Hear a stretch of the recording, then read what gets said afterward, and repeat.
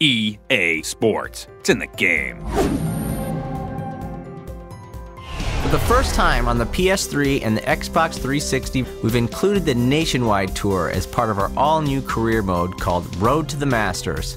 Once the ball's been struck, you can hold down the Fast Golf button in order to speed up the shot. Simply tap the Fast Golf button and you'll be taken directly to your next shot location. The new choke mechanic will allow you to hit those in-between shot power percentages while still executing a full swing. Now you can take that 75% power shot while using your 100% power swing. The time of day will be dynamically changing as you play throughout your round. So you'll notice that as time goes by, the sun position, lighting, and sky will all be changing to replicate what you would normally see in real life out there on the golf course. In Road to the Masters mode, you'll be able to perform a mid-round save.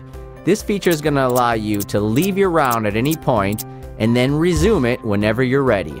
We've implemented an all-new 3D grass technology to help add that extra layer of realism to our courses. So this year, you'll see a variety of grass lengths, styles, and thicknesses as you play each course in the game.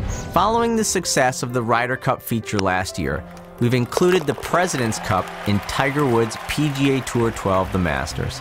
In this feature, you'll once again be able to select your own President's Cup squad and set up your own custom President's Cup event to see who takes home the cup.